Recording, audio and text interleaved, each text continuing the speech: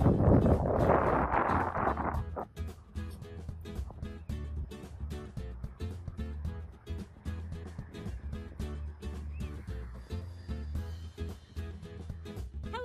name is Tanya Spilovoy, Director of Open Policy for WCET.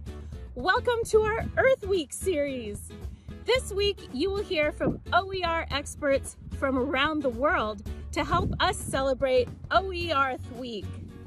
Today, I'm standing on the banks of the Missouri River in North Dakota, on the Great Northern Plains, home of the North Dakota American Indian tribes such as the Mandan, Hidatsa, Arikara and Yankton, Sisseton, Wahpeton, and Hunkpapa, and other Dakota Lakota, more commonly known as the Sioux tribes, along with other tribes such as the Pembina Chippewa, Cree, and Métis.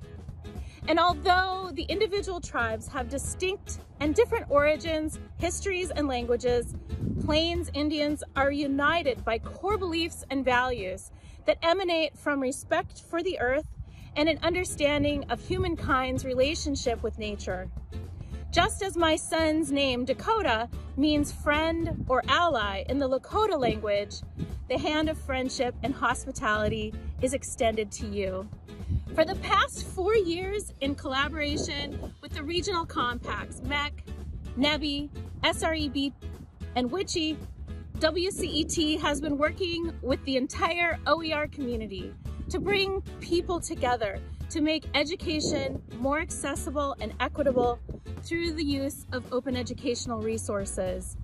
Please join us as we celebrate OER Earth Week by highlighting all the good work that people are doing around the globe. Thank you and welcome.